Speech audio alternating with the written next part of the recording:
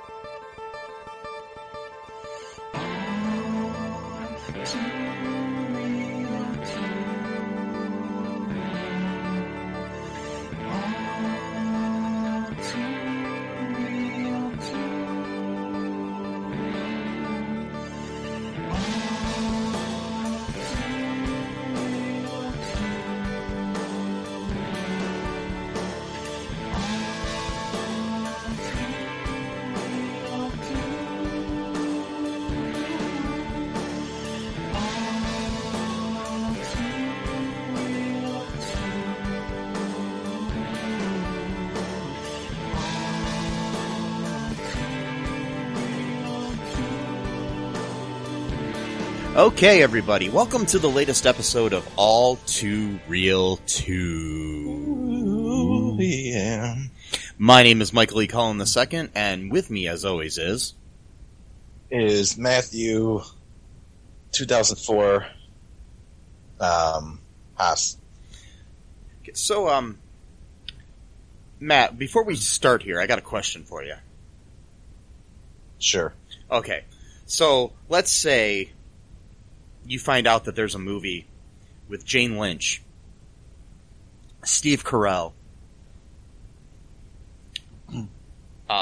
Jeff Garlin, Alexa Vega, Evan Peters, and Brie Larson coming out in theaters. Like, tomorrow. Oh, man. Wouldn't that be awesome? What would I'd be falling over to get tickets, to be honest. That could be some crazy superhero crossover movie. Yeah. Or, with like Steve Carell as like maybe the comic relief, or you got Brie Larson, so maybe Captain Marvel, or you got Quicksilver, and maybe it's some kind of like quasi-Avengers type of story, whatever. Yeah, I'd totally be on board for that. You also have Jimmy Olsen, Sam Huntington in there too. Oh, so, Jesus. Yeah. And yeah, let's go. And Laurie Strode from the Rob Zombie Halloween movie. You've got Scout Taylor Compton. She's in there too. Jesus. Yep. That sounds like an all-star cast. You've got Hunter Parrish from the TV show Weeds in there too, man. Oh my God, are you kidding me? Yeah. I love that show, and I like Silas, the character. Actually, I don't like Silas. I think I hate his character. But he's a good actor. I mean. Oh yeah, definitely. I mean, he plays an asshole very well. So. Yeah. Okay, now we're going to travel back in time, Matt. Okay. To the early 2000s. Time travel. It's like a time stone. Okay. Okay. Like this is 2004. Oh. And all of those people are in a movie, man. Wait, they were all in the movie together in 2004? Yeah. Holy shit, what is it? Sleepover. The sleeper hit of 2004 that I'd never heard of? Yes, indeed. Oh, holy shit. It is the greatest movie from the year 2004 entitled Sleepover. How many Sleepover movies titled Sleepover were there in 2004? As far as I know, this is the only one. Okay. Well, that's okay. Stiff competition. Yes. Did I mention Steve Carell and Jeff Garlin and Jane Lynch Yeah. and Brie Larson are Yes. all in this movie. Yes. You know, That's an like people that have won Emmys and Oscars are in this movie. I mean, how could it be bad when you have all of these people in it? I mean, you know, star power and creative power. Yep. You know? And on top of that, it was directed by John Nussbaum. You know, the director of George Lucas in Love, which is actually really good, by the way. It's a short film. But Yeah. also the director of American Pie Presents the Naked Mile, man. Oh man.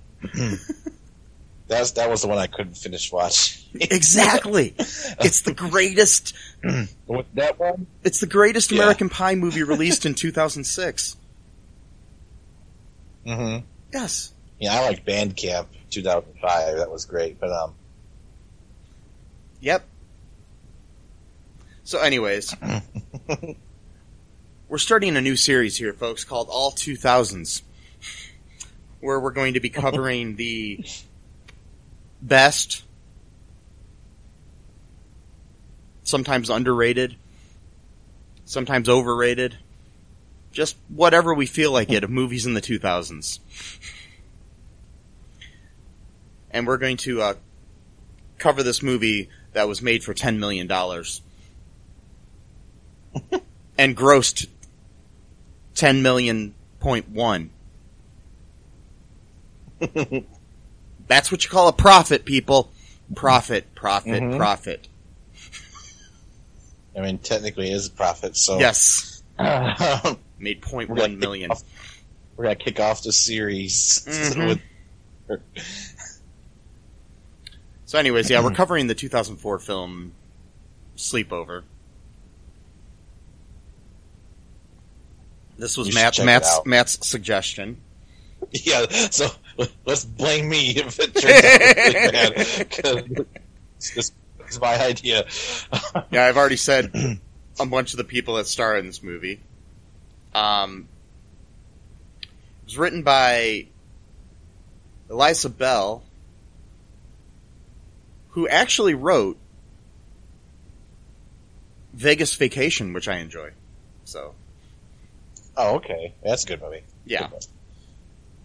Good movie. Yes. She, yeah, she wrote that. And then she wrote this. Yeah. She also wrote Behind the Camera, the unauthorized story of Three's Company. The year before this. So was that like a documentary or something, or? No, it was like a made-for-TV movie. Oh, okay. I've actually seen it. It was basically about what happened behind the scenes of the show, but with like actors playing John Ritter and the rest of the cast, you know. So yeah. Right. Yep. Okay. So yeah.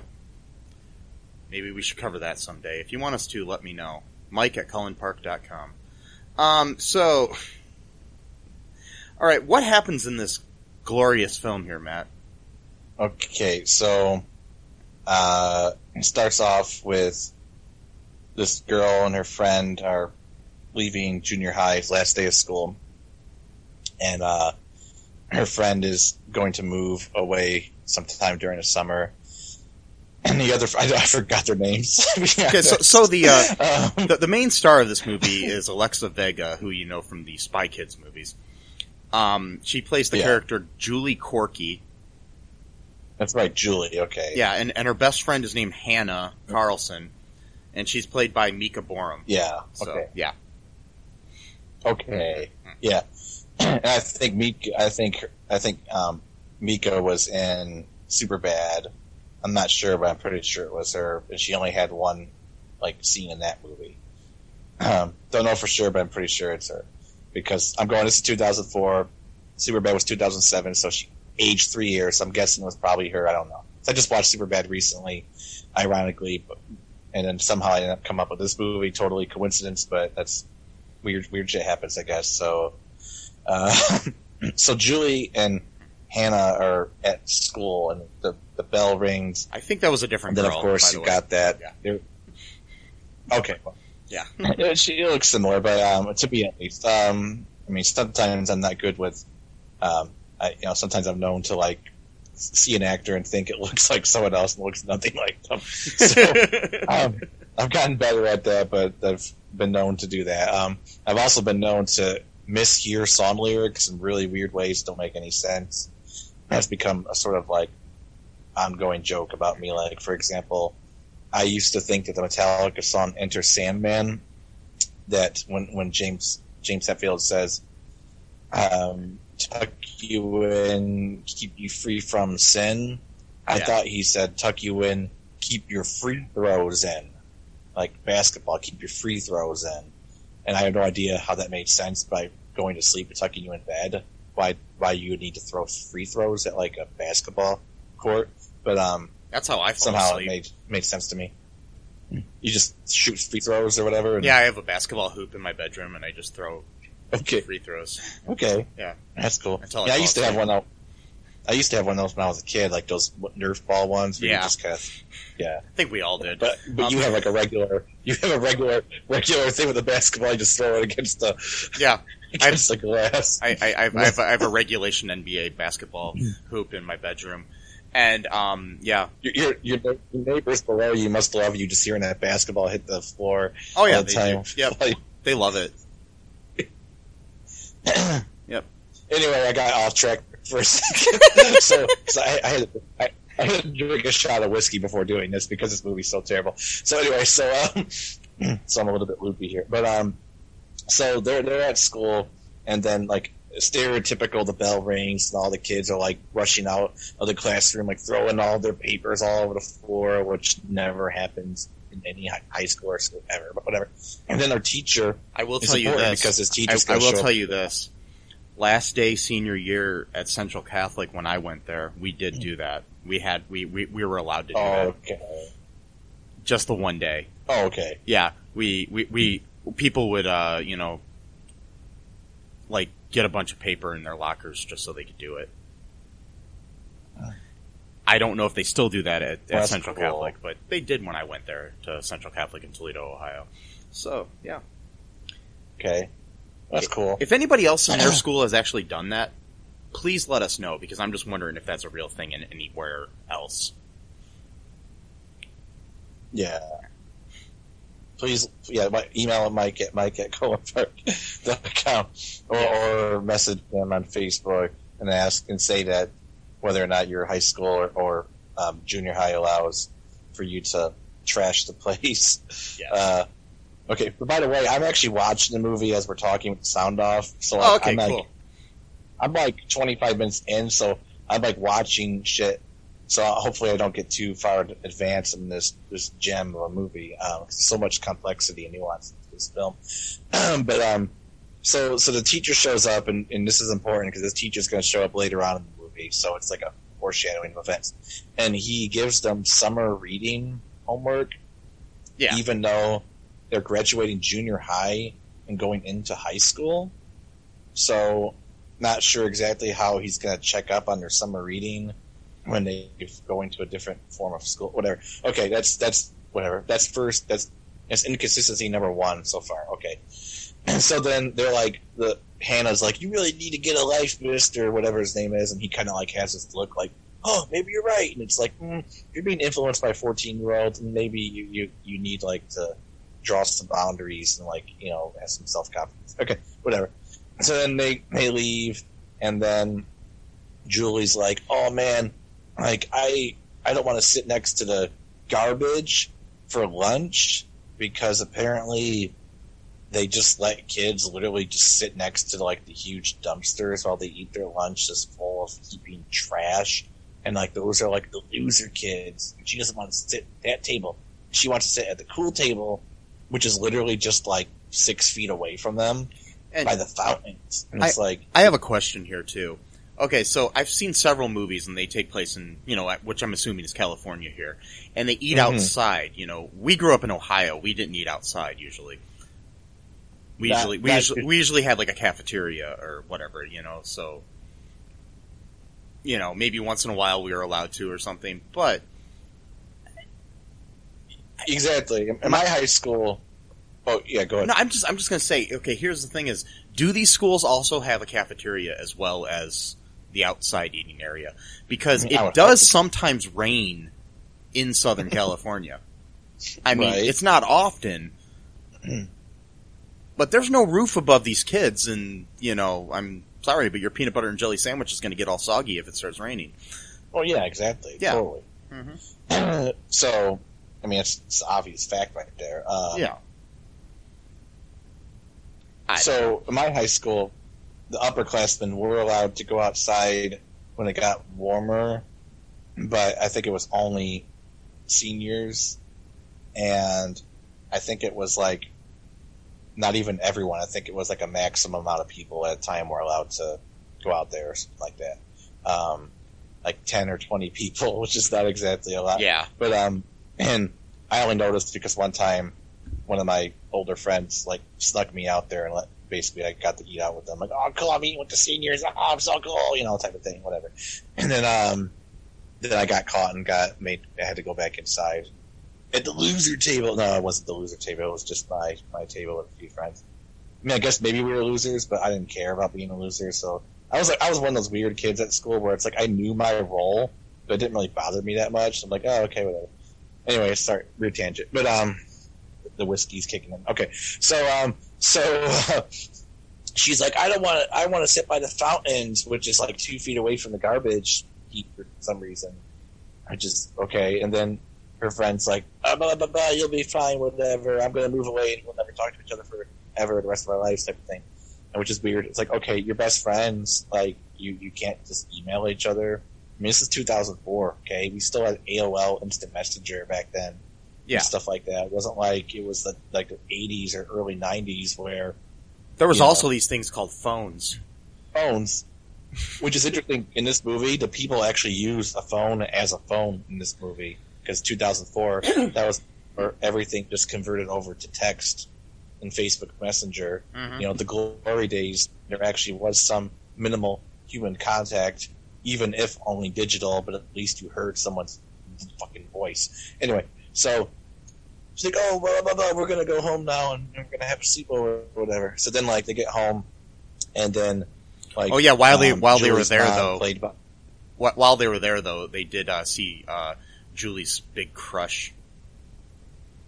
Oh. Steve Phillips, played by Sean Ferris. Yeah, that's right. Skateboarding over the fountain, like, all cool, like, yep. Yeah, man. Like you do. Radical. I'm gonna, yeah, like you do. You just decide you're gonna jump through a fountain and get all wet. Yep, like you do. And mind you, Steve Phillips was not even doing this to like impress anyone. He just did it because he felt like it, which is even funnier.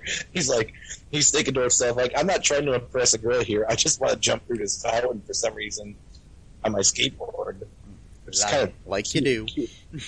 Kind of cute and innocent if you think about it like that. He's like, You know what would be really cool? By the way, these are supposed to be junior high students going into high school, and they already look like they're probably like in junior year of high school. Like, I didn't believe it for a second. I'm like, wait a minute, they're playing 14-year-olds, especially Steve. He already looks like he's in college at this point. And, well, he was already in high school, so okay, yeah. But at the time, he was like in his 20s playing that role. Okay, right.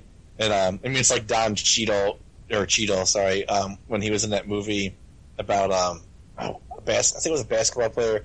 I forgot who it was, but it was like a biography film, and he was playing all different ages of himself, like even like the 14-year-old version of it when he was like 28 years old, or like that, which is like hilarious. I forgot what it was. It was a really good movie. So Alexa Vega was born in 88. So She would. Okay, well that's. She would currently be 32, and so in 2004, that was how many years ago? That was like 15 years ago. That was that was like 17 years ago. 17 years ago. Sorry. So 17 years ago. Been 16 at the time. Okay, so she wasn't too much older. Okay, cool. Exactly. So she was only 2 years older than her character. Not a big deal. I know. Just to be, they looked a little bit older, especially Steve. But like you said, Steve was already in high school, so it makes sense. But yeah. So they go home after the cool water, show with the skateboard or whatever, and then they're gonna plan for their sleepover, and then Julie's mom, played by the incomparable Jamie Lynch, was like basically trying to make it all like kid-like, because she still like sees her daughter as like a little child or whatever, and she's like wanting to do like some ladybug theme or some bullshit or whatever, and it's like, I don't want to do ladybugs, that's stupid. I want a real sleepover, because when you're growing up, you want to do a sleepover. That really proves how like growing up you are. Like, I want an adult sleepover, man. Like, pretty sure any sleepover is like already kind of kid-like in nature, but all right, whatever.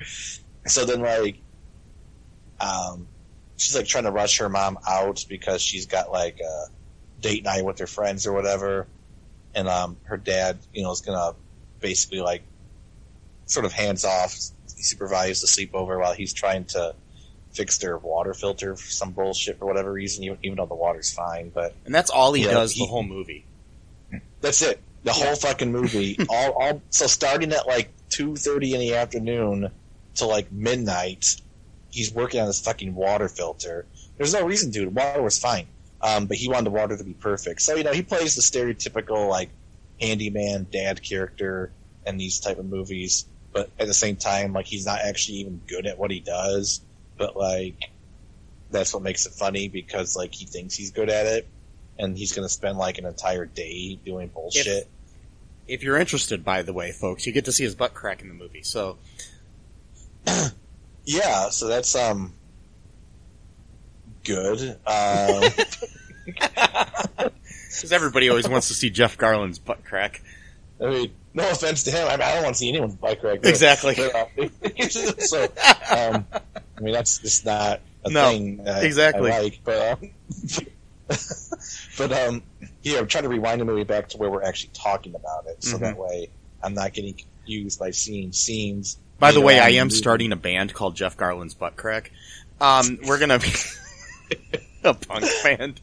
Good. It's a punk band. Yeah, there you go. It has to be a punk band. We'll play punk covers of country songs. It just sounds right for some reason. It does. Actually, I like the idea you had earlier about the robots are coming for Phil and accounting. Yeah. Album from the New York Times article that was released like today or whatever. Yeah. It's an article about automation basically taking away white collar jobs, because like everyone knows blue collar jobs are being automated, but everyone thinks like, oh, white collar jobs are safe. Like, actually they're not. They're going to get taken over too. So the article was called "Robots Are Coming After Phil from Accounting." Like Mike's like, that's a great album name right there. Yes, it is. It is. It really. I wonder though, legal wise, if you're allowed to copy an article title, and then make it, because you know what I mean. So you can. You can. Okay. Yeah. All right. It's interesting why you could, but okay. Seems like that would be copyrighted, but okay. No, you can't copyright a title. Huh. Okay, that's cool. You can copyright a brand, but you can't copyright a title. So you can copyright Star Wars, which is technically a brand. Right. Okay. But you can't. But if I wanted to make a movie called Sleepover, I could. Right. Okay. Mm-hmm. Well, there already is a Netflix movie. Yeah, there is. That's what I was about to bring up. Yeah. So I never watched it, but is it a remake of this movie? I do not believe so. Do not believe so. Okay. Okay, so they do the whole butt crack stupid thing or whatever, and then he's trying to fix the water filter. Come on, this thing is pause. Okay, there we go. I need to watch this movie. It's too great. Okay. And interesting too, the phrase she says. So Julie goes up into their room in a huff because of her mom being all like smothering her or whatever. She says, "My mom is so blindfolded." It's a weird phrase. I never really heard. I mean, I understood what she meant by it, but I was not a phrase I've ever really heard anyone say before. But I'm 14 years old. I'm blah blah blah whatever type of thing.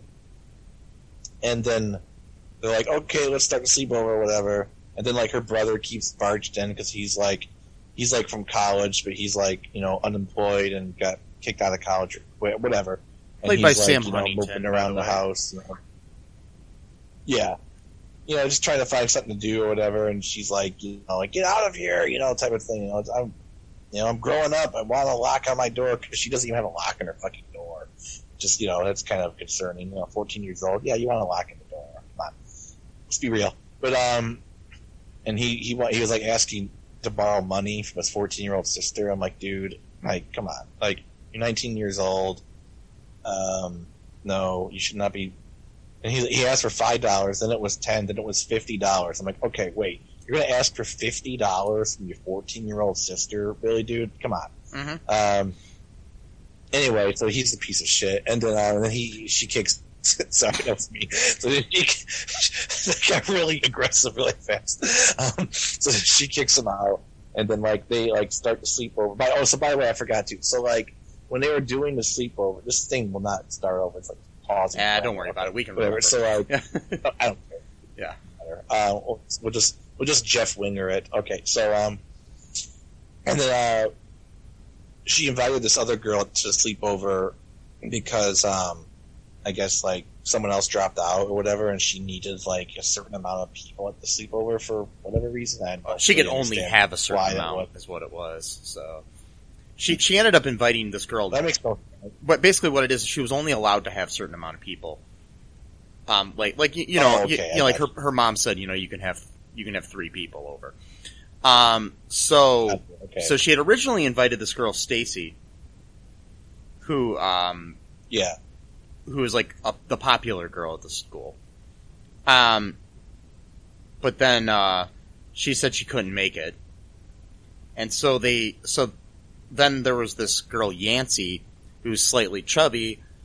and was made fun of by Brie Larson. Yep. Who is the best friend of Stacy in this movie. Fuck you, Captain America. Captain Marvel. Not Captain America. Yeah. Sorry. And she yeah, and by the way, Academy Award winner Brie Larson is in this movie. Anyway, so and so is Evan Peters, as known as Quicksilver. Yeah. And that's interesting. And Sam Huntington, who was Jimmy Olsen. And so yep.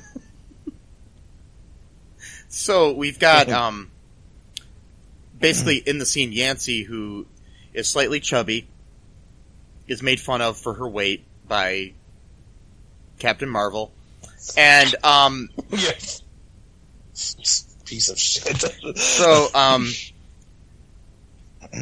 there you go. That's a reason for all the people to try to cancel her that wanted to cancel her.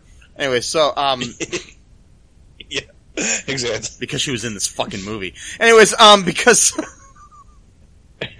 when she was a kid, and you know what I mean. So we have this basically Julie feels bad, so she invites Yancey to the party, to the sleepover, yeah. So that, in place of bitch girl. Yeah. And far superior choice. Why would you want her at your sleepover? I mean, yeah, exactly. Yeah. So we do have so basically Stacy, the reason that she couldn't go is because she was going to go to this high school dance with her boyfriend Todd, played by Thad Luckenbill, by the way, who was born 2 years before me.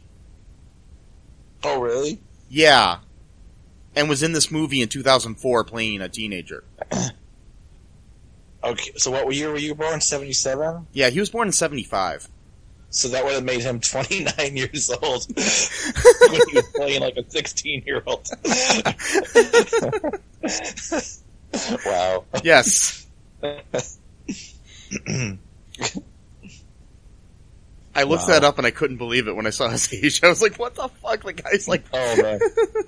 And this movie is so 2004 because he's got those frosted tips on his hair, dude. Yeah. Oh, man. This movie is a time capsule. He looks like he's a reject from the Backstreet Boys or NSYNC or O-Town or something. Anyways, wow, O-Town. Yeah. I totally forgot about them. They were like NSYNC, Backstreet Boys, kind of dollar brand version. Sorry, that's mean. Yeah, well, but, they were the band for making the band. So, yeah. Mm-hmm. They were a reality show. So, right. I actually liked them though. Anyways, so, well, back to this. So basically, he picks her up for the dance, but he's wearing like a tank top, being all cool and stuff, and saying, "Yeah, we're not going to go to the dance," and then they just pull up into some random park. Not like some, not like some secluded, not like some secluded makeout point, like you would think in a movie. But this is like a park that looks like it's in the middle of town. Yeah, he just parks in the grass. Oh, by the way, the scene's coming up right now. Literally, she's waiting for him. Yeah, there he goes. He pulls up in his fucking Porsche or whatever. Some bullshit. Yeah, and they pull up into this park that is probably just the park on the back lot of Universal Studios or something. Because it doesn't even look like a real fucking town. But this whole movie set looks like it's on the fucking set. Yeah, it looks like it was shot. I mean, I don't know where it was shot, but it looks like it was shot like at Warner Brothers or Universal Studios backlot. Yeah. There he goes. Yep. Their sexual assault attempt number one. Yeah, he tries to basically fuck her, and Did it again, number two, right? Like 2 seconds later. Sorry, go ahead. Mm-hmm. And by the way, he's underage, and he's probably 18 years old. Number three. Sorry, go ahead. Well, actually, no, he was 29. And oh no, it's the actor. I mean, character. and Sarah Paxton, who played Stacy there, was born in 1988. Okay. So that would make her 16, just like the other character. Yeah. Or the other actor. Okay, gotcha. So her boyfriend is like twice her age. Right. Well, it was 2004. Yeah. It was a different time, apparently. 17 years ago, apparently. I mean, God. It's weird. Like, I try to think of, 2004, right? I try to think of that year as not being that much different than what it is now. But then when I see movies like this, I'm like... It's just so funny in a lot of these, teen TV shows and movies and stuff. You do have a lot of the actors playing them are in their 20s or 30s.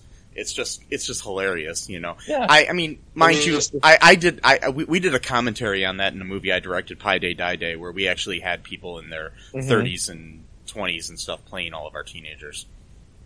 Just on purpose, so... Yeah. Yeah. But, anyways, back to this masterpiece here. Oh, of course. I mean, we get sidetracked because we love this so much. It's like, so we have a sexual assault scene, and so she won't have sex with him. So he kicks her out of the car. Public. Yeah, she won't have sex with him in public. Yeah, and, that's the other thing too. It's like like I'm saying, it's not a secluded area. No, it's not. It's right in the middle of a fucking grass, and they're in a convertible. You don't even have the roof of the car to hide the fact that you're going to have sex with your girlfriend in the car. That's terrible. I know. I'm laughing because it's terrible. Yeah, I know. It's just so weird. It wasn't even a commentary on it being weird. It was just in the movie. Like, there was no third or fourth wall breaking. It was just like, nope, here's a scene in the movie. Move on. And then she gets out of the car, and then she calls Julie.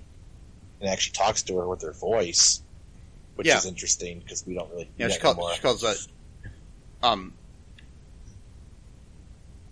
calls Julie. Well, actually, first she called her friends, Oh yeah, that's right, Yeah, Captain Marvel. And, yeah, she called Captain Marvel and the other chick, and Captain Marvel and the other chick. That's the name of my other band.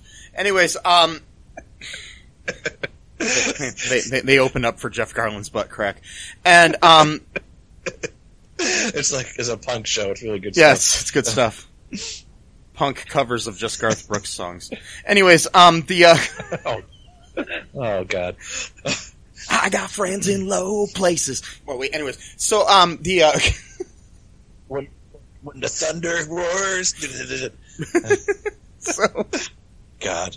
So we've got she calls up and she's like, "Let's make a list." A list of what? No description to the audience. Nothing. I don't know. Do you want to take a quick break here, Matt, before we get too more involved in this wonderful film? Oh yeah, because we're gonna need to get in to really delve deep into this. Yeah, there's so much going on. Okay, we'll be right back, folks. Scene by. We'll be right back.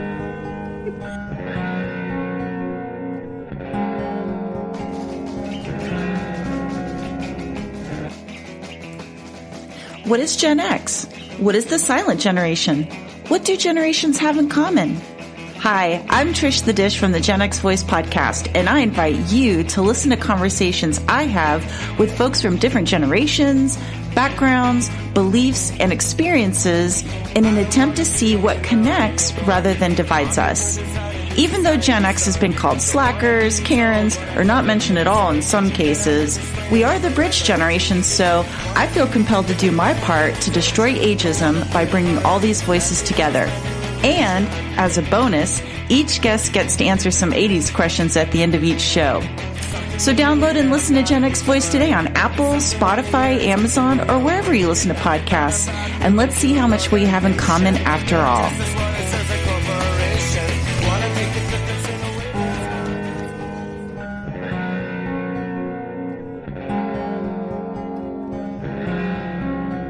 And we are back to talk about a great movie that stars Emmy, Golden Globe, and Oscar winner Brie Larson. Mm-hmm. When you watched this movie, Matt, did you think one day that actress is going to win a Golden Globe, an Emmy, and an Oscar? Well, I don't know because I just saw the movie a few nights ago. So, well, let's say you didn't know that was her. Oh. What'd you think from that performance that one day? No. Okay. I mean, she wasn't really a main character, was she, though? No, I mean, she was wasn't. just kind of a supporting. Yeah. I mean, but we also have, Emmy and Golden Globe winner Jane Lynch in the movie. True. And Golden Globe winner Very Steve Carell.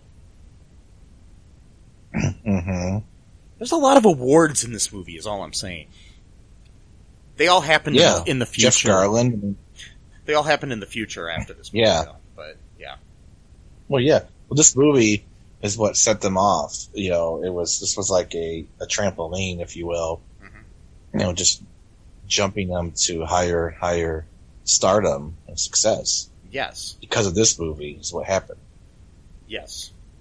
So, they all have to thank the Sleepover, or Sleepover rather, for that. Yes. So where were we in the plot here? We were at the bullshit list making thing that nobody knows what they're talking about. Yeah. From the mean girl, whatever her name is, Stacy. Stacy, there you go. Then she gathers her friends, and they do like a video chat with Julie and her friends. And then, Stacy shows up to her house, and then she video chats with her friends, and they decided to do some weird scavenger hunt type of thing, which is, I guess, something that people do. I don't know. Where they have to do like a bunch of weird stuff. Yeah. I've done one scavenger hunt in my whole life. Yeah. But what I think is funny is that she's supposed to be like the most popular girl at school, and like this is what the popular kids do, I guess. And the first night of summer is, do a weird thing like that. I don't know. So like they had to do all this weird shit where they're like, "Oh, we're gonna have to, go to the mall and rearrange the clothes of the mannequins or something like that." At the Old Navy. Steve Carell. Yeah, the Old Navy, and Steve Carell's like, he's like the security guy there, and he's like, he keeps looking back, and like they have to like freeze, like to make it look like they're part of the display or whatever. See, the thing I'm trying to figure out is he the security guard of the whole fucking town? Apparently, because he's everywhere. Yeah, he's the dude driving the car around the neighborhood to make sure, because they got a note playing about the party, and then he had to drink Julie's Coke to make sure it wasn't alcohol. Which, again, why would you drink alcohol in a Coke can in your own house? And, I mean, I do believe legally he had no right to check to see if it was alcohol. And legally, her dad is in the house, and she could probably legally drink alcohol if her dad allowed her to. So, we're going to move past that, but also, too, like, you gotta be the most paranoid person in the world to drink alcohol out of a different container in your own fucking house. Yep. What the hell? Like, and you didn't know that the security guy was gonna come either, so it wasn't like you were just planning for that. Like, you're like, no, just in case anyone shows up at all, I got a Coke can here, and it's got, like, rum in it or some shit, so. Well, what I do, myself, because I'm so paranoid, I drink water out of a Pepsi can. Wait, what? Wow. That's good. Yes. A good one. Then you drink Pepsi out of a water bottle, right? So yeah. But I have to drink I have to drink the crystal clear Pepsi because otherwise they know it's Pepsi. Oh god. Crystal Pepsi. Oh boy. Like, they still make that stuff, Crystal Pepsi? Once in a while they'll bring it back. Oh jeez. So, yeah. That was a weird flavor to me. It didn't taste anything like cola. It tasted like toothpaste almost, like like a weird type of whatever. So by the way, so they're trying not to get caught, right, when they do all this shit. Yeah. And her friend thinks, here's a good way that you'll not get caught. We'll just completely destroy your mom's dress that you're wearing by cutting it into pieces. And like, how would her mom not find this out at a later date when she goes to wear that dress and she realizes that it was torn apart and cut? Like, well, yeah. One of the things on the scavenger hunt list is that they have to have a drink bought for them at this club by a guy. So so they go on to like a police approved dating website and set up a blind date with some guy in the club. Was an adult. Yes. But it's a police-approved website. Yes. Which apparently means that they don't check your age when you sign up. Yes. They don't realize that some 14-year-olds are signing up for the fucking website. So, that's right. They find some dude who's like, they decide they like or whatever, named like Dave or some shit. And then right now they're sneaking out of the house, so they're trying to, by the way, they're totally fucking up this garden that her mom had made. So again, trying to be, cute about this, but they destroy her dress by cutting it into pieces, ripping it at one point as well. So it's like, okay, well now, I mean, a cut's one thing, I guess, if you know what you're doing, but they don't know what they're doing because they're not dressmakers, but ripping it, I love how really in movies like Ugly Dresses, all you have to do is rip off a few things, and then all of a sudden it's like the sexiest dress in the world. Right. Well, the dress wasn't even ugly to begin with, and it was just a nice regular red dress, and then they just destroyed it for no reason at all. Oh no, sorry, they destroyed it to make a 14-year-old look extra hot. Yeah. To go to a fucking club because she was pretending that she was a swimsuit model. Right. So we got several problematic shit going on in this movie already when it comes to stuff like that. We got sexual assaults 3 times against a high school dude who's played by a 29-year-old, but we'll just say he played a 16-year-old, but I'm guessing he was probably like a senior in high school, whatever. So then they sneak out, they go destroy the garden, because the garden's like one of those ones that's kind of like a upper one. I don't know how to phrase it, but like they jump down basically on top of like the wooden shit, like trellis. Yeah, there you go, trellis, and they just destroy a bunch of flowers because again, her mom's not going to notice that apparently. By the way, her mom must love the color red because the flowers are red, the dress is red. I think she's wearing a red dress later on. Oh yeah, because her mom's at the club that they go to. They find. They go to the same club. So they basically end up stealing a car from Yancey's house, which is like an early like electric car. Yeah. That's like indestructible as well. So they drive in the car to the club. Yep. So no licenses, 14 years old, by the way. So yeah, they sneak into the club. Inside some equipment boxes, like sound equipment. Mm-hmm. Yeah. And while they're there, they see they go to meet their date Dave, and turns out it's their teacher. Yep. From earlier in the movie. Mm-hmm. Yep. And so she throws on some sunglasses. Julie does. Walks over there in her dress. And he's like flirting with her. And doesn't realize she's 14 years old. Because she has sunglasses on. Yep. It's the whole superhero trick, you know? Mm-hmm. You just wear a mask or something and then no one knows who you are. Oh, by the way, another creepy thing.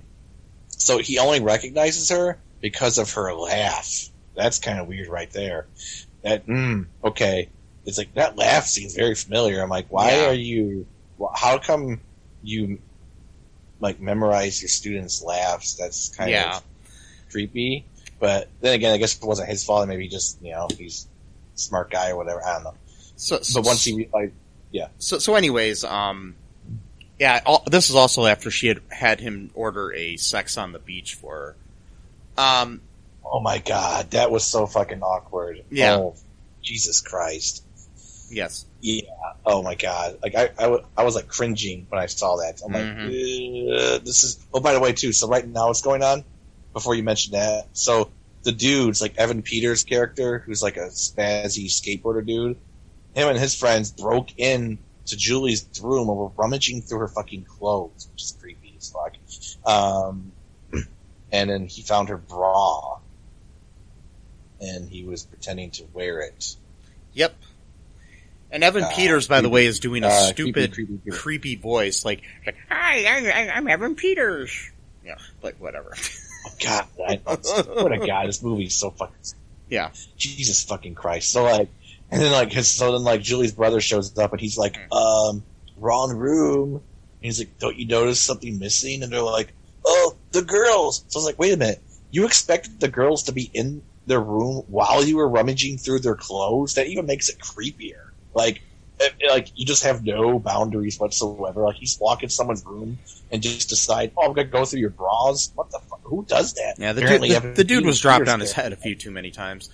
Yeah. And by the way, the brother is covering for them because they're offering to pay him money. So he's covering for the fact that they left. Oh yeah. By the way, that's another plot point we missed in this wonderful film.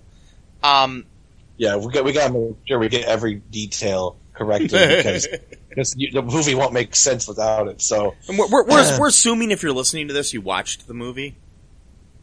Sure. Yeah. If not, let's go with that. Whatever. Yeah. You don't need to worry about it. Yeah. So then before that too, because I'm like watching this literally as we're talking. Right now they're doing a mannequin thing. and Steve Carell's eating a bunch of food or some bullshit, and then they're like taking off the clothes of the mannequins for some reason. Yeah, the one of the things on the on the scavenger hunt list was that they had needed to get pictures of mannequins wearing certain clothing or something. Yeah, you got to do it. I mean, that's part of it. So, I mean, you just got to do it. But so before that, though, when they got into the mall, they were in the car, and then some person drives up and like flirts with like one of the girls or whatever, which again kind of creepy, because they're 14. I mean, then again, you know, they're driving, so they probably just assume, well, they can drive because, you know, they shouldn't be illegally driving a car or whatever. And so it gets into this whole weird, awkward thing where, like, Yancey's like, nobody ever, you know, looks at me because I'm fat or whatever. And then Hannah, like, probably her second line in the movie so far, is like, would you rather eat a brownie or celery? And then, like, Yancey's like, is that a trick question? And she's like, exactly. And so you'll just date guys that like brownies. And then, like, Yancey's like, that's a really good point. Like, look on her face. Oh my, it's not a fucking good point. It makes no fucking sense, idiot. But because like, her only character, the only part about her character that they decided to write into this fucking movie is the fact that she's slightly chubby. That's it. That's her whole identity is that. And don't get me wrong, I understand, you know, if you have something about your body that you don't like, whatever, you know, you think about it, but like literally that's like her only defining characteristic in the movie. Yeah. And then so like shortly after that, we find out too that she's like just sitting there by herself at some point. I forgot if was it at the mall or somewhere else. And then this guy starts flirting with her. It was at the club. It was at the club. Yeah. At the club, that's right. Sorry. He's like a DJ or does something to do with like the electronics or whatever at the club, and like the sound system guy or whatever. And so of course, you know, only fat people can go out with other fat people. That's, you know, the rule in a lot of these movies and stuff like that. So, you know, so it's like, yay! Oh, she found someone. It's like, yeah, but you're saying that. Oh, okay, whatever. I'm not gonna get too much into that. That's like saying, you know, only black people can date black people, and only Asian, you know, whatever. Okay, or only person who's got one eye can date someone with another person with one eye, or whatever. You know, because everyone's got to be in their place, Mike. Don't you know that? Everyone's got to, you know, no diversity. Everyone's got to, you know. So it makes the world go around, man. Yeah, I mean, makes it go around with bombs and warfare. But okay, and yep. I like how we turned politics into this movie about the Sleepover.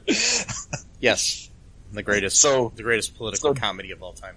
Yeah, so Jeff Garland is trying to fix his fucking water filter and made the water like some nasty green sludge bullshit. He wants to make his son taste test it. Because, by the way, so they ordered a bunch of pizzas and for the party to make it seem like they're still upstairs, and then her brother was gonna take up the pizzas up to her room, but then his dad stopped them and is like, you know, like, test this water, and it just looks terrible. So then he goes upstairs. By the way, so like, he ends up like completely gorging himself on the pizza with the family dog. Yeah. Just absolutely look disgusting. Like you do. Oh my God, like you're gonna puke. Yeah. Oh, here it is right there. So like, they're literally about to gorge themselves on like 8 different pizzas. Which, you know, that's healthy for a dog, right? That won't kill a dog to have that much fucking cheese, you asshole. No. So, they basically do this whole like racing to see how fast they can eat. Because again, you know, eating super fast, that's really healthy for you. It's not going to cause like digestive problems, like a stomach ache or anything like that. So when you eat, make sure that you just stuff as much food in your face as possible. Preferably greasy food, mind you, to really make it extra healthy for you. Well, the grease helps it go down faster. Happens, like a half hour. True. So that's scientifically proven. So like, anyway. So they're at the club right now, and then they're about to have the weird, like, Chris Hansen talk going on pretty soon. You know, why don't you sit down for a moment, you know? Yeah, I think it would have been this girl you were talking to. I think it would have been great if Chris Hansen would have just walked in there. It would have been actually super hilarious, but I think that was before the show. To Catch a Predator. I don't know. Yeah, or maybe. I think it may have started the same actually as came out, but and it was way before Chris Hansen decided to hop on this whole Onision thing and try to make himself YouTube famous, and then sell out all the YouTubers that actually did research on Onision, and then create a show for Discovery Plus based on it. Yeah, and basically fuck everybody over. Sorry. Yeah, before Chris Hansen just basically destroyed his entire reputation in like 6 months time period. Yeah. Because he had money troubles apparently, and just that was before all this. Yeah. Oh, okay. Yeah, but wow. but now but when he tried to do his comeback and he was doing this whole thing where he was investigating Onision online, he basically who we've talked about on a previous episode of the show, he basically fucked over a bunch of YouTubers, and basically made money off of the whole situation. Yeah. It was terrible. Using research that other people did. But anyways, back to this great film that does not include Chris Hansen. No, it does not. It just includes a catfishing her teacher by apparently putting on sunglasses that just makes her look like a different person, I guess. And yes. And so they see her mom at the club though with their friends. So then they're like, "Oh shit, we better get out of here because my mom's gonna catch me or whatever." And then she drops the scarf. Yeah. Yeah. Yep. She drops it, and then her mom later finds out later on. I think that's my scarf. So then she gets suspicious, like, uh-oh, what's Julie up to? She really at her sleepover or what, type of thing. So now we got that element in the movie. Because there's no possibility whatsoever that there are two paisley scarves in the world that look the same. No. It's just not. Obviously not. In a small town like this that has a club, no. Because we all know all small towns got fucking dance clubs. So, so she orders a sex on the beach. Bullshit. The bartender's like, "Can I see your ID?" Then that's when the teacher gets suspicious. Like, wait a minute, that is kind of interesting. You do seem pretty young. And then, by the way, that text looks so fucking messed up. It's like there's like lines and shit like by it, like a old Nokia flip phone or something like that. And so they leave. Wait, that was Jimmy Olsen, right? Was that the bartender? I couldn't see. Oh no, Jimmy. Sam Huntington played Jimmy Olsen in Superman. He's the brother in the movie. He played Jimmy Olsen in Superman Returns or whatever, the one with Brandon Routh. Oh, okay, not Supergirl. Jimmy Olsen. No, not that. No. Okay, yeah, I was looking for him, and I'm like, I didn't see. No, I just saw for a split. No, Makad Brooks is not in this movie, so no. Oh, okay, good. Yeah, good. Because that would ruin his reputation. Sorry. God, I miss him in that show, Supergirl. Though it's not the same without him. No.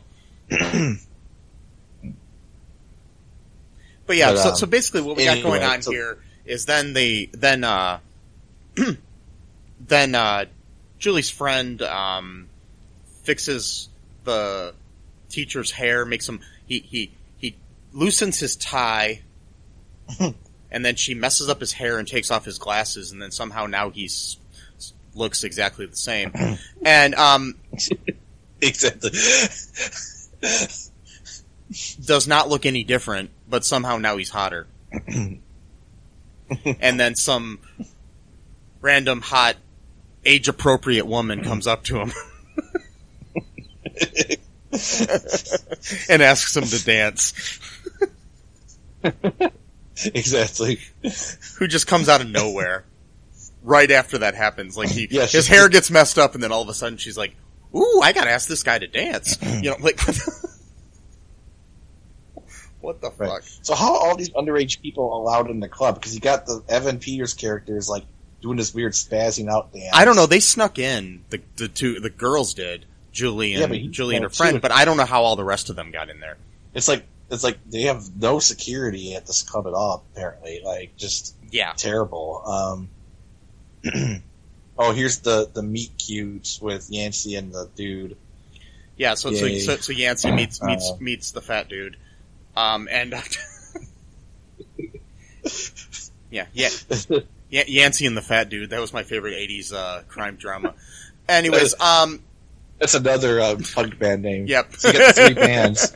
You got Yancey and the Fat Dude opens up, then it's Captain Marvel and the other chick, and then it's Jeff Garland's book. Yes. Once the pandemic's over, they're going to be touring, people. Yep. Make sure you go out and see them. If you want more information on this tour, message me at mike@cullenpark.com. It's just going to be me in 3 different bands. Yes.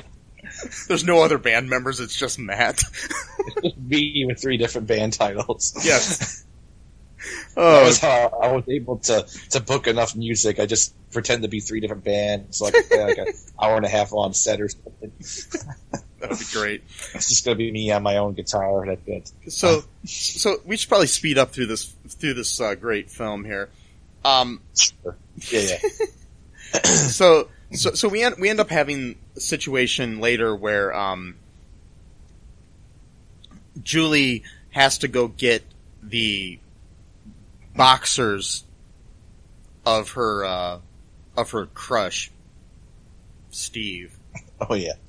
On the way there, the car is stuck, so they don't have any way to get there. So she finds a skateboard, and then skateboards in her dress across town, and Steve sees her on the skateboard, I mean, and thinks she's the hottest thing since sliced bread, you know, and right, yeah, the hottest thing since sliced bread. I just think I made up a.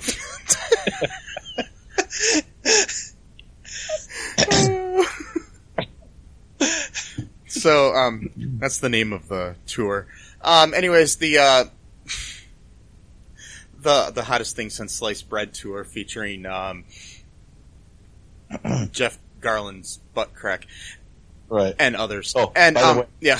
I just want to mention something really quick. So, yeah. So the whole, the age appropriate woman scene just happened. Yeah. I forgot that. So, like, right after she asks him to dance, he puts his glasses back on to make sure that she's hot enough for her to dance. It's just so fucking terrible. I know. It's like, maybe. Like, he just does it right in front of her. Like, let me make sure you look good enough. Okay, yeah, you're good. This is the same guy who was. This is the same guy who was just macking on a 14-year-old. Anyways, Yep. Exactly. Oh god. So, we've got we've got the situation where she has to go try to steal a pair of boxer shorts from her crush. So she sneaks into his house. The mean girls call the security on basically Steve Carell's security company on her, saying that somebody's trying to break into this guy's house. She breaks into the house. He's looking in a yearbook because trying to figure out who the hot girl on the skateboard was. And that's the 4th band. Hot girl on the skateboard. Yep, hot girl on skateboard. And then we just got band names galore today. I know. So she's sneaking around. She ends up hiding in the shower. And while she's hiding in the shower, he comes in there because he's about to go take a shower, and he gets naked in front of her. Drops his boxer shorts on the ground. She's looking at him like, "Ooh, he's got a butt." You know. Anyways, in the creepiest fucking scene in the movie, besides the last creepy scene. Anyways, the scenes are just creepy. Especially when you think about the fact that Alexis Vega was like a teenager at this time and this guy was like 22. Right. Yeah. Yep. Anyways, so she ends up getting the boxers. This was also after a really creepy scene where she smells his Nike shoe. Yeah, that's right. Yeah, she smelled his Nike. That's another band. She smelled his Nike. And,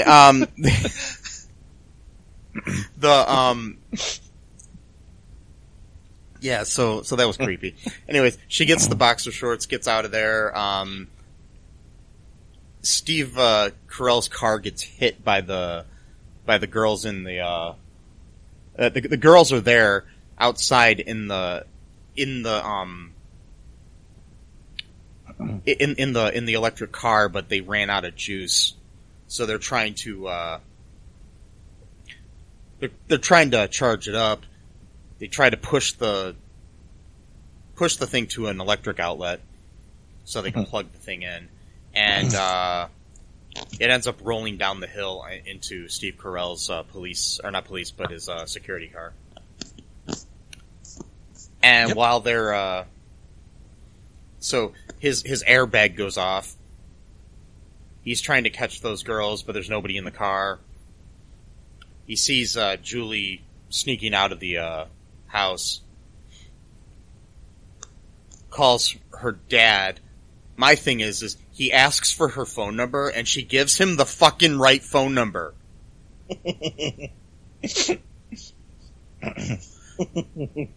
Gives him her real name. Exactly.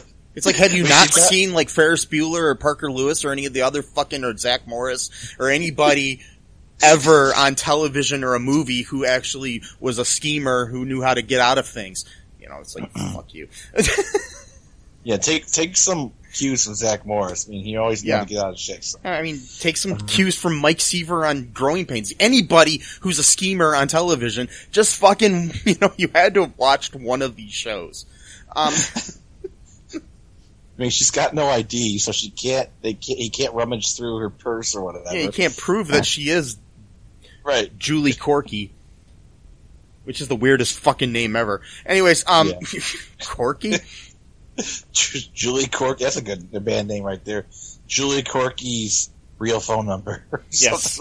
And, so anyways, the brother answers the phone at the house and he pretends to be the dad. So she gets out of it. Like everything in this movie, she just miraculously gets out of everything. Yeah. They end up going to a dance later on with one of the weirdest scenes I've ever seen in a movie in my life. Where Summer Glau from Firefly and the Sarah Connor Chronicles and stuff like that, she is the ticket girl, the lonely ticket girl at the dance. And Julie gives this speech. Okay, she gives this speech to Summer Glau's character, the ticket girl. She says, "I know who you are." And then ticket girl's like, "You do?" And she says, "You're out here collecting tickets instead of being inside at the dance. You spend your weekends doing extra credit algebra. You play way too much Monopoly with your parents. And you've never eaten anywhere near the fountain. And in 4 years I will be you unless I get into the dance." So, it's like, hey, you're a fucking loser. Exactly. And if you don't let me in that dance, I'm gonna become a fucking loser too. Most people in that situation would just say, fuck you. Exactly. You don't know who the fuck I am. But no, Summer Glau is like, hey, go ahead, That rousing Patton-like speech just moved me. And, it's like, what the fuck? I know. Because that's the way to win somebody over, is basically tell them how much of a loser they are. Man, in this town it is, apparently. So, do you want to take another quick break here, Matt, and then we'll talk more about the movie and then maybe some reviews and shit after that? Sure. We'll be right back, folks.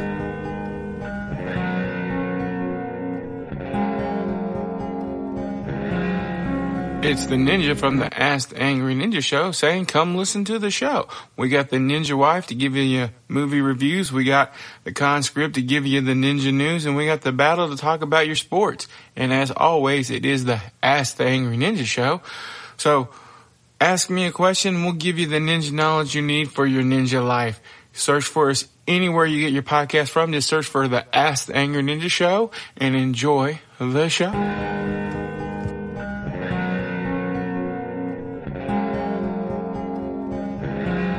Okay, and we're back. So then we have a situation where they get into the stance. The last thing that they're basically tied now for the scavenger hunt that decides where they get to eat during senior year. Yeah. I don't know if we even mentioned that, did we? That's why they were doing this fucking thing. Oh, that's right. Well, originally, Yeah. I don't think that was the plan, but then for some reason, it became part of the competition or something. Yeah, the competition basically decided who got to eat at the who got to eat near the fountain, or who got to eat near the big blue dumpsters, and because that's how things get decided, right? And plus, too, if you're super popular, you can't just basically use your leverage to just force the loser kids to eat by the dumpsters anyway. So it's like you're forced to obey this, this competition laws or something like that. Well, legally in the United States, it's in the Constitution that scavenger hunts are binding. Oh, okay. Yeah, I didn't realize that. Yeah, it's the 444th Amendment to the Constitution. Oh, okay. Yeah. Yeah, 'cause I haven't read the Constitution. I didn't realize that the filibuster was a constitutional right that you have to do no matter what, and stuff like that. So I didn't realize that was. Well, what they should do, and I didn't realize. I think in the future, for us to decide who the president is, instead of having votes, we should have scavenger hunts. Yep. Just imagine, Joe Biden and Donald Trump out there, trying to get Steve's underwear.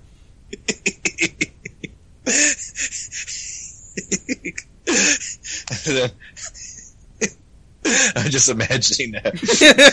Trump is there, with his cheeseburger in hand, and then Joe Biden's sniffing his hair and stuff like that. He's sniffing more than Nikes, and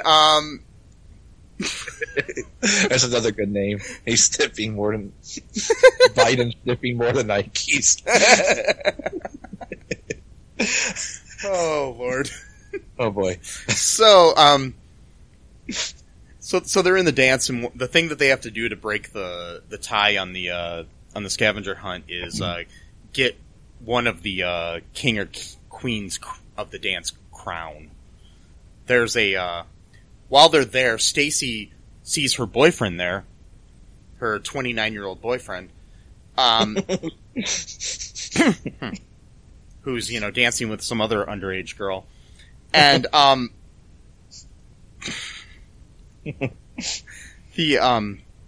sorry, Thad Looking Bill, I'm really sorry that I'm making fun of your age in the movie.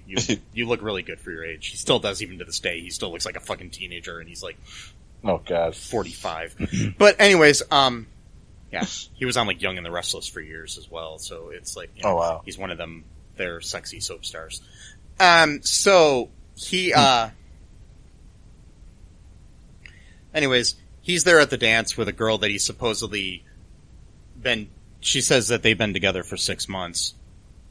And, so then her and Stacy start fighting, which I'm just he's the fucking asshole. That's what I thought, right. It's always like that in reality sometimes too, where if your dude's cheating on you with a girl, you get mad at the girl, but not your dude. Right. It is weird. And I don't get that. I mean, my thing is, it's if somebody was cheating on me, which has happened to me, I didn't get mad at the dude she was cheating on me with. I got mad at her. It's just what the hell? Right. Yeah, a lot of these movies are like that, the old 2000 movies and shit like that or whatever. Yeah. And I mean, the thing is, it's based in reality though, because I've actually seen that in reality, like where people I know, their boyfriend is cheating on them, and they're pissed at the girl that cheated on, that probably didn't even know, he had a girlfriend or wife or whatever, So it's like, fuck you. The guy's a loser. Get rid of him. Once a cheater, always a cheater. Anyways, okay. Sorry to interrupt you, but creepy right now. Evan Peters' character was on a skateboard right now, and he was under the car, and he was just staring at Julie's legs as Steve Carell basically is making her call her house. Mm-hmm. And he's just staring at her legs underneath the car as he's on the skateboard. Jesus Christ. This movie... It's called the Sexual Predator Sleepover. And, that's what they should rename it. Anyways, so... We're at the dance. There's a dance contest. Evan Peters' character dances with Stacy, the popular girl, and then gets his picture taken with her when they win the dance contest doing their fucking stupid dances. I know, his spazzing out dance that he does throughout the whole movie. Mm-hmm. And because he basically stereotypical dorky kid or whatever. Yeah, he's basically I don't know. He's like the character that Shia LaBeouf played in Even Stevens, but in a movie or something. I don't know. But I guess he played a similar character in Phil of the Future. I've never seen the show, though, so... wow. Which was another Disney Channel show, I think. That or Nickelodeon, one of those channels. So... Yeah, what ends up happening is, Steve sees her at the dance. He won, by the way, he was the king. So he gives his crown to her and they dance together because he gets to pick who he dances with after he wins the crown. He dances with Julie, gives her the crown. They're about to kiss and stuff, but then they have to go home. This was also after, Yancey and the fat dude reunited. And,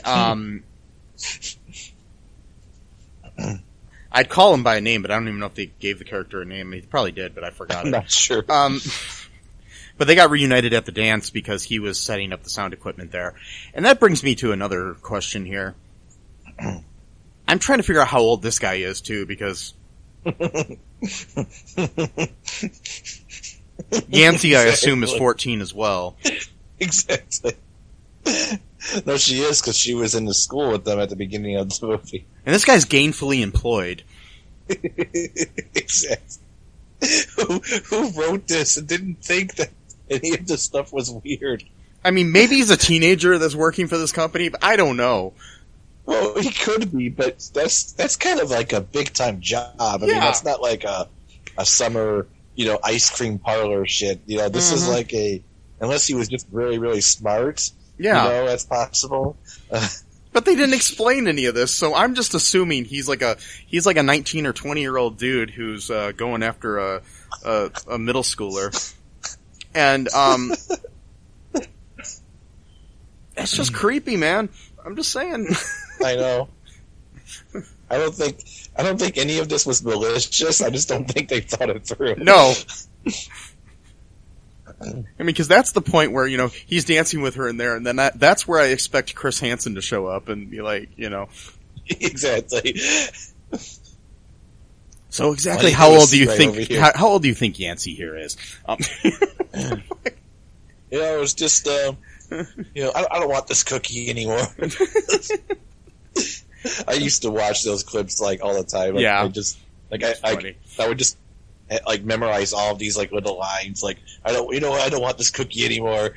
Guy just walks away. Mm-hmm. Or the other weird one, which is so creepy, where he's it's the cleanest, best pleasure in life. It's holy shit, dude. It's fucking terrible.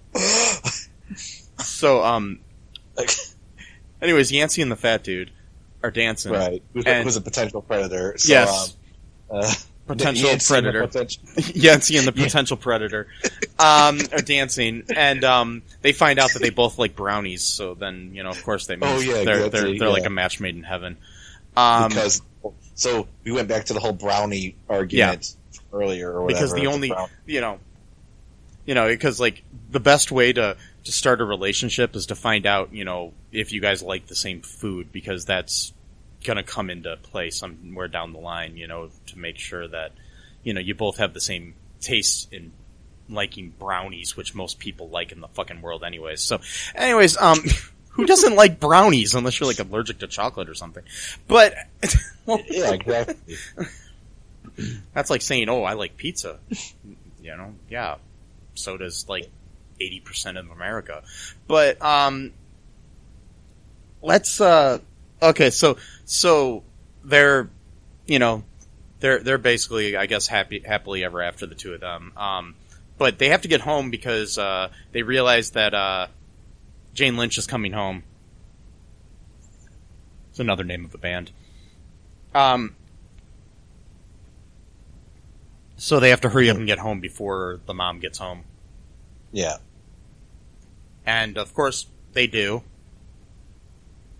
But she didn't get her kiss with Steve. Nope. And when they get back home, they get in there, they have a whole, sneaking in scene. They're trying to sneak through a rope into the house, some bullshit where they end up pulling the tree house onto the house. Because that happens all the time. And yeah. They get into the house. They get into their sleeping bags on the floor. And so everything seems to be fine. Then we have the next morning. Girls go home. Julie says goodbye to her friend who's moving away, basically. Then, because they won, by the way, they won the fucking scavenger hunt. Her mom basically realizes that,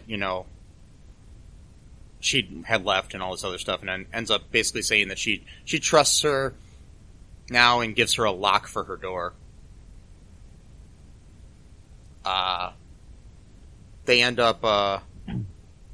She ends up going up into her room. She sees the crown hanging on the treehouse outside. She goes out there, and Steve is creepily waiting inside there. And then he kisses her. And then we have the last scene where it's school year, and Stacy and her friends are all, and Stacy and Captain Marvel and the other girl are sitting by the dumpster, and then the credits start to roll. Yep. And that's the end of this great film. Yes. The greatest movie to ever feature so many award-winning actors. Yep. Only thing that could have made this movie better is if Dan fucking Whitney was in it. Exactly. He would have been a great, security guy or whatever. Yeah. Listen here, girl. You're gonna call your dad, and I'm gonna go eat my corn dogs right now because I haven't eaten corn dog in the past 15 minutes. Belch, fart noise. Now we gotta go take some Prilosec and get her done. And yeah, so. Yep. So, do you want me to read a couple of reviews here, Matt, of the film before we wrap things up here? Yeah. Okay. Do you want me to start with a good or a bad one? A good one. Try that. Okay, a good one. Let me see if I can find one here. Okay, an 8 out of 10. Here we go. From Green Ray Ent. From 16th of May, 2005. A fun tween movie. So many movies nowadays either have young kids acting too old or old people pretending to be young. Sleepover is just an above-average teeny bopper movie with some really fun moments and nice performances by a talented young cast. This target audience doesn't have a lot of movies to be proud of, but Sleepover can definitely be considered a fun one. All of the performances seemed on the money. Alexa Vega and Scout Taylor Compton seemed to shine. There are a couple of very funny scenes from Steve Carell, who plays the over-the-top security guard, looking to break up the girls' fun. I commend director Joe Nussbaum for tackling a difficult genre and age group and doing a commendable job with it. Don't rent it expecting anything deep, but certainly is a good time. Okay. So many movies nowadays either have young kids acting too old or old people pretending to be young, is the first line of that review.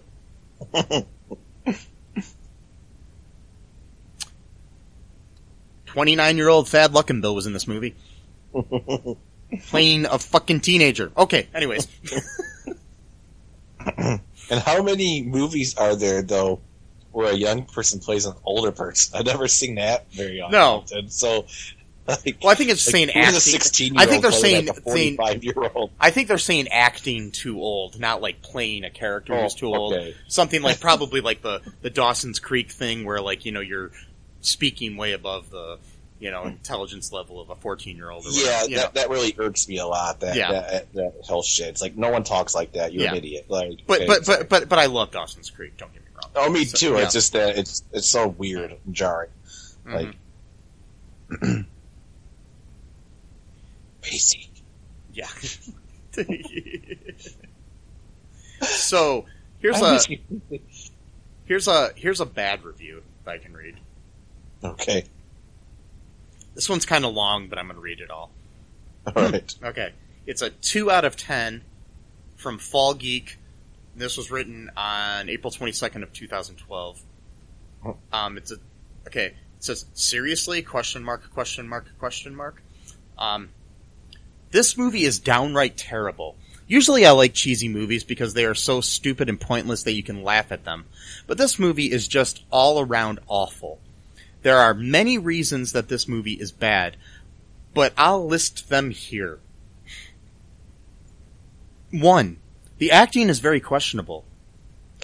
It's supposed to feature a good talented cast, but the actors may as well be robots, as they're not putting any expression into their lines whatsoever. 2. All of the jokes that are supposed to be funny are just stupid.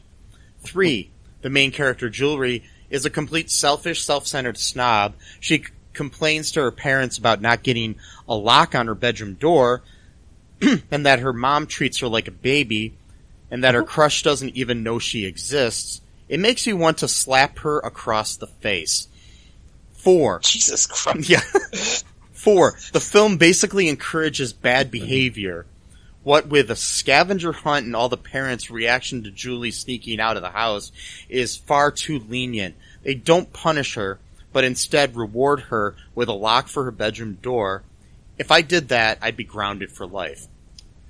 5. The fake emotion in this movie is overwhelming. The writers tried to throw in some emotional scenes that didn't fit to the script or the theme of the movie in the first place, and all of the actors failed to deliver them. 6. The ending is so predictable it's ridiculous. My 5-year-old sister could see it coming. Julie ends up with the guy of her dreams, and her friends and her friends win the scavenger hunt and are skyrocketed into popularity. Newsflash, life isn't perfect. 7. The movie is really shallow and pretty much implies that being popular and wearing designer clothes and dating the cutest boy in school are the most important things in life. It sends a bad message to young viewers. Lastly, 8. Okay, this is 8. Lastly, the guy that the chubby character Yancey winds up with at the end of the film says that he has a one-night gig working at the bar club the girls sneak into. For this to be true, he'd have to be at least 21 years of age. Which means that a 21-year-old man has fallen in love with a 14-year-old girl. Jesus Isn't Christ. there something wrong with that picture?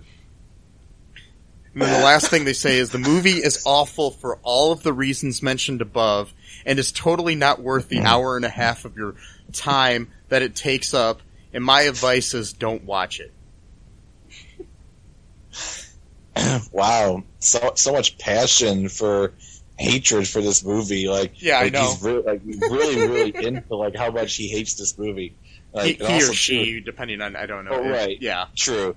Yeah. My only takeaway is that they are jealous that they didn't have the same childhood that Julie had. Like their parents sound very stern and strict. He's like, God damn it, they gave her a lock on her door after sneaking out. I would be severely punished if that happened. It's well, like, I had the exact same childhood as Julie, because when I snuck out and was able to steal my crush's boxer shorts, and wait, what? As you do.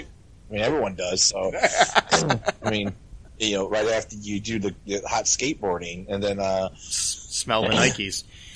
Yeah, and smell and sniff the Nikes. Yes, Yep, sniff a Nike. Yep, with Joe Biden. So, sniff the Nike with Joe Biden.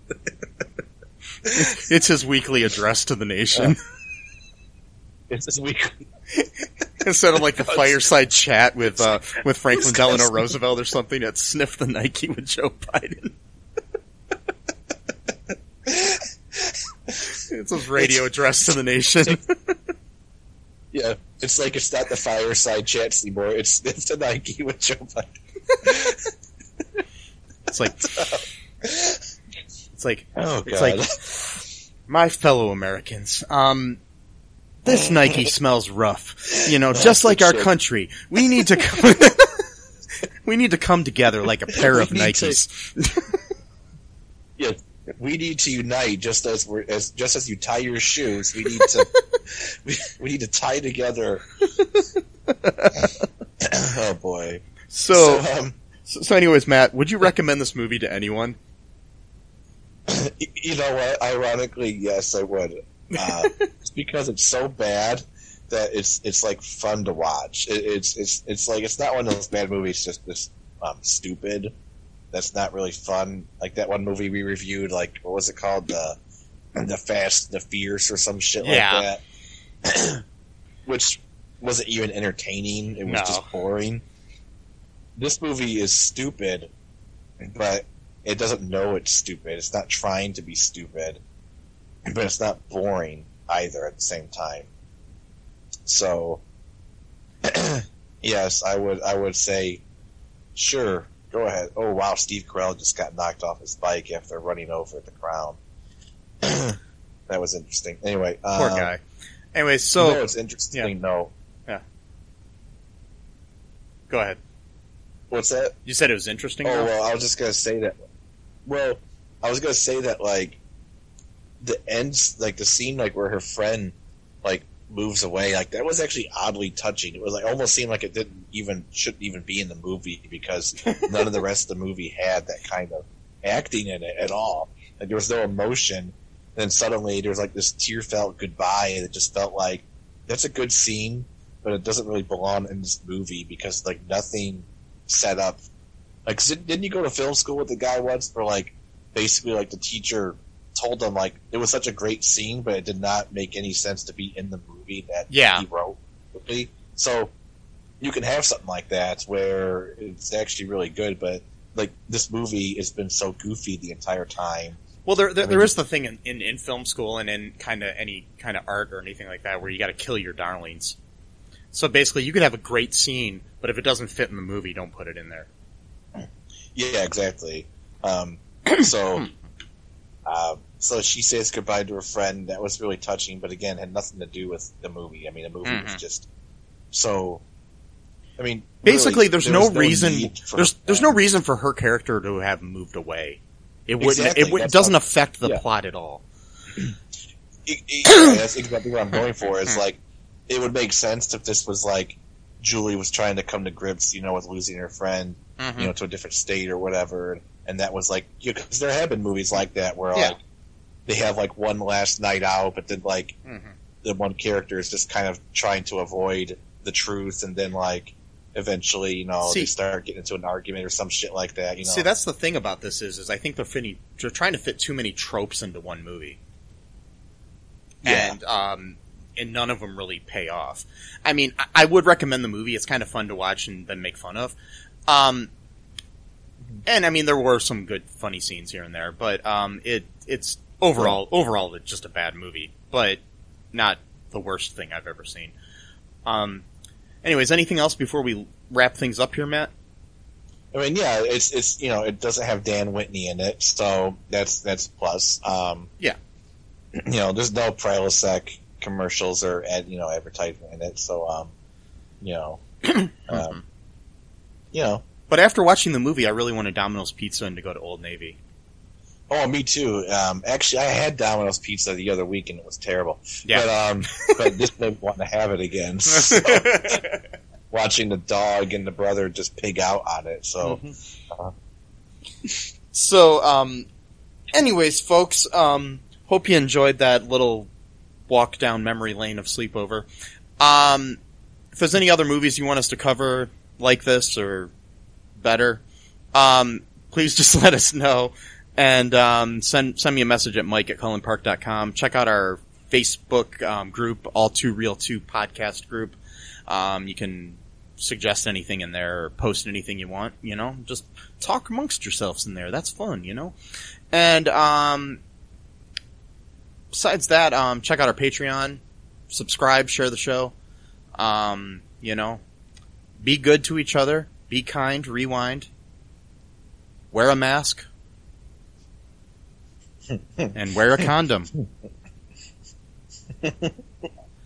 Bye-bye. Thanks for listening to All Too Real 2 podcast, a Cullen Park production. Produced and edited by Michael E. Cullen II. Music by Matthew Hawes. Subscribe and share the show. Visit us at cullenpark.com.